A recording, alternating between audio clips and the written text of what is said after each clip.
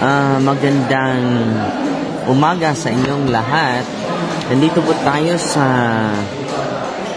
hotel dito sa Nazareth.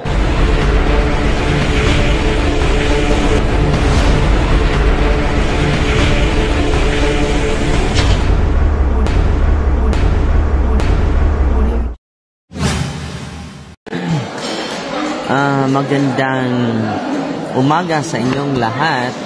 Nandito po tayo sa hotel dito sa Nazareth at we're bound to Bethlehem, Sea of Galilee ngayong araw na ito. At gusto kong ibahagi sa inyo ang magandang mga reflections sa mga banal na mga tao. Sabi ni Saint Alphonsus, Saint Bonaventure, sabi niya dito sa kanyang ang quotation ni Father Sikea, "No enemy on earth fears a powerful hostile army as much as the demons of hell fear the name and protection of Mary." So, totoo po ito. The name, demons of hell fear the name and protection of Mama Mary. So, natatakot yung mga demonyo sa pangalan lang sa mahal natin na ina. At nung nag-deliverance ako sa isang possess, na ang sumanib sa kanya ay ang daming mga demonyo ang nakapasok sa kanyang katawan. Tinanong ko yung demonyo, "Are you afraid of Mama Mary?" Ang sagot niya, "Don't mention her name." Are you afraid of Mama Mary? Do not mention her name. We are trembling in fear. We are many, but Mary is so afraid of her. We are afraid. Why are you afraid of her? Because we are dirty. We are dirty. We are dirty. We cannot. We cannot live in her presence. We cannot live in her presence. She's too pure. Bakit kaya grabe yung yung takot ng demonyo sa ating mahal na ina? Dahil si Mama Mary ay ordinaryong nilalang lang. Ang anghel ay mas mataas pa kaysa tao, di ba po? Nandyan yan sa Psalm, sa akda ni Propeta David, na ang mga anghel ay mataas kaysa tao. Ngayon, ang mga anghel pala ay mataas sa mga tao. Pero si Lucifer, dahil sa kanyang kayabangan, dahil sa kanyang pride, ano nangyari sa kanya? No. When you exalt yourself, you will be humble. And when you humble yourself, you will be exalted before the Lord. So, yan ang rason. Dahil sa kayabangan ni Lucifer, ngayon ay nasa ibaba siya. At dahil sa kababaang loob sa mahal na ina, the Lord exalted her. No? At kaya nga, naging nasa ibaba na si Lucifer. Pero basahin natin ang Luke chapter 10, verses 19 to 20. Sabi ni Kristo sa atin, "I have given you the authority." Anong sinabi ni Kristo? "I have given you the authority to trample upon serpents, scorpions." Ano? Tapakan na natin yung mga demonyo. Bakit po? Nasa baba lang siya sa natin. Dahil we are baptized.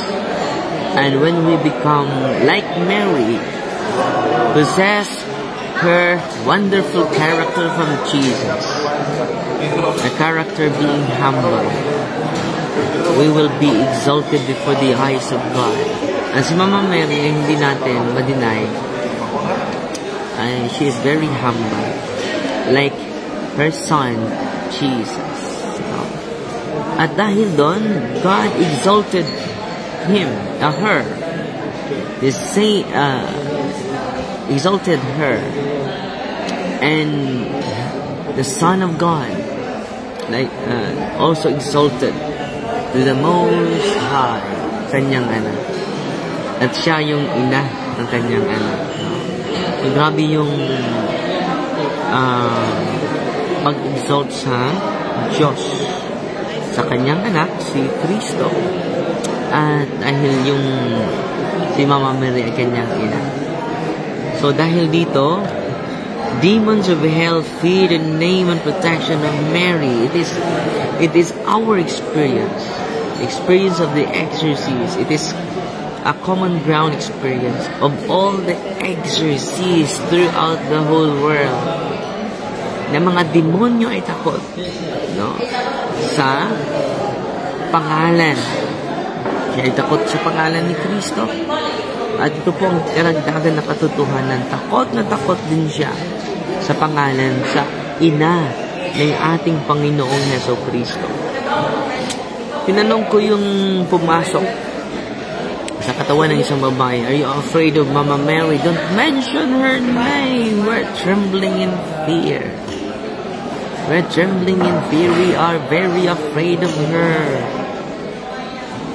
Why? Because she is too pure. We are dirt. Hindi basta-basta yan. Meron akong pasyente na for how many years, inaharas siya ng demonyo at pabalik-balik siya sa hospital. Anong nangyari, mga kapatid? Anong nangyari ay, ito yung nangyari, mga kapatid. Nung naligo pa kami ng sa araw na yon, naligo kami sa beach. Nung pagligo namin sa beach, merong pumunta sa beach at sabi nila, "Father, tulungan niyo po kami. Nag-enjoy kami, nag-banding kami with the team. No? Anong maipaglingkod ko sa inyo?" The Father, itong babaeng ito ay may iniindang karamdaman. Ganun ba? At so, linapitan ko ang babae ito. Alam nyo, nahirapan na siyang huminga. No? Paglapit ko lang, at nag-react na siya. No? At nung sinimulan na natin yung prayer, grabe, 14 demons ang nasa loob ng kanyang katawan. Kaya pala, marami siyang iniindang karamdaman. For how many years? Yung pera nila ay naubos na. Halos maubos na. Sa pabalik-balik sa ospital at paglapit sa iba't ibang mga miracle or faith healer or albulan. So, nangyari, mga kapatid, ni-invite ko siya sa sacrament of confession. And then, nagsagawa ako ng anointing of the sick sa kanya. At hinikayat ko siya na magsimba every Sunday to receive the body of Christ, because itong tatlong sakramentong ito ay sacrament of healing. Ano nangyari, mga kapatid? Yung mga demonyo, sabi ng mga demonyo, kami po ay nakatira sa pagatpatan. Doon sa, yung mga kahoy na nasa dagat, na gilid ng dagat, yun po ay pagatpat. So, merong pagatpatan doon na matagal na. No? For more than 40 or 50 years old. Yung pagatpatan na yun, malaki. Sabi ng mga demonyo sa kanyang katawan, 14 unclean spirits, nagpakilala pa sa kanilang mga pangalan, mga kapatid. At sabi ng mga demonyo, nandun kami nakatira sa puno na pagatpat. So, pumunta ako dun sa kanilang bahay. Nung paglapit ko sa puno, Sapagat ba't biglang sumigaw yung possessed? Marami kami dyan. Huwag nung sirain ang aming kaharian, ang aming bahay. At pinatuloy natin ang pag-exercise sa puno at sa lugar, pati na sa kanyang bahay, torture ang mga demonyo. At dahil sa kanyang 100% na cooperation, kumusta na siya ngayon? Completely healed na po. Completely liberated na po. Dahil ang karamdaman niya, at yung pamimigit niya sa kanyang katawan ay hindi natural. Yung mga harassment ng mga demonyo sa kanya na oppression ay hindi ordinaryo na sakit. But it is natural. It is preternatural. Ang nangyari nga yung mga kapatid, completely healed na siya. Nililibrans natin, nagpa-bless din siya ng mga sacramentals. Ang ganda. Completely healed siya ngayon at completely liberated. So maraming salamat sa Diyos at sa devotion din niya sa mahal na ina. Very significant yung devotion natin sa mahal na ina. Sana hindi kayo mawala ng pag-asa. Sana hindi kayo mawala ng mahinaan ng loob sa devotion natin sa ating mahal na ina. Sabi ni St. Alphonsus, dahil pupunta na kami ngayon, so nag-live lang ako for giving you a wonderful inspiration from the quotations of the saints. Sisikapin ko every day kung meron lang magandang signal, maging habit na natin ito. St. Alphonsus declares that very consoling are the graces which Jesus Christ promised to those who are devoted to His mother's name. Our divine Savior was heard by Saint Bridget to say, "For your words, O Mother, are so sweet and dear to me that I cannot deny whatever you are." So, narinig po ito ni Saint Bridget, isang visionary na santo, na merong pakipag-usap si Mama Mary dun sa langit at si Kristo. At sabi ni Kristo, "For your words," yung mga salita mo, mahal na ina, "are so sweet and dear to me." Ang tamis pakinggan. Very dear to me. So sweet and dear to me that I cannot deny whatever you are. Wow. Hindi ako makatanggi whatever you are. At it is written in the Bible also, mga kapatid, during sa kasal sa Cana. Si Kristo ay parang tinanggihan niya yung kanyang ina. "My hour is not yet come." Hindi pa panahon, mahal na ina, na magsagawa ako ng milagro. Pero anong nangyari, mga kapatid? Dahil sa request sa kanyang mahal na ina, kahit hindi pa oras, kahit hindi pa panahon. Ito, very biblical ito sinabi ni Saint Bridget, that I cannot deny. Sabi ni Kristo, that I cannot deny whatever you are. Grabe. I hope mabuksan yung isipan natin. I hope mabuksan natin yung damdamin natin sa katotohanan na ito. Dahil marami sa atin ngayon, yung role sa mahal na ina become obstacle to God. No. Our devotion to Mama Mary is not an obstacle to God, but it is a powerful protection, a powerful shield against our real enemy, who is Satan. So huwag kayong matakot. Dahil the rest of the apostles abandoned Jesus. The rest of the apostles rejected Jesus. The rest of the apostles leave Jesus. What happened to John, who is very close to Mama Mary?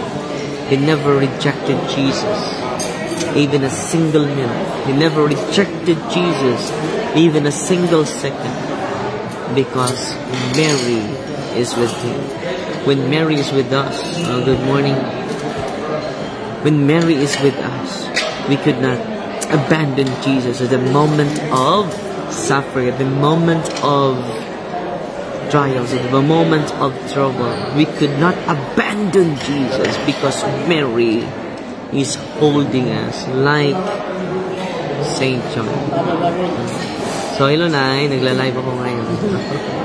So maraming salamat sa inyong pagsubaybay at sana higpitan pa natin ang ating debosyon sa mahal na ina at huwag tayong bibitaw sa mga maling akala, sa maling mga aral ng iba't ibang mga sekta ngayon. So hanggat buhay tayo, ipasiwalat natin ang katotohanan patungkol sa ating pananampalataya. So nandito tayo ngayon sa anong pangalan sa building ito? Grand Royal Crown? Hindi ako nakalimot, mga kapatid. At bago lang tayo natapos sa pagkain, yung mga kasama natin, Mayor, say bye. Ito si Mayor Baha, ito ko narinig si Papa Jose, at yung mga kasamahan natin ay nandun na sa itaas, no? Dahil pupunta na kami sa Bethlehem at sa Sea of Galilee, kung hindi ako nagkamali. Sasakay tayo ng barko ngayon sa Sea of Galilee. Huwag kayong magalala dahil yung ibang mga video ko late upload at i-upload natin ng paramihan sa YouTube channel natin sa sundang araw. Yung maliit na vlog natin upang kahit nandyan lang kayo sa Pilipinas, mapuntahan ninyo yung mga lugar sa pamagitan ng social media natin. Fight Maria, tatak si FB with a humble heart. God bless.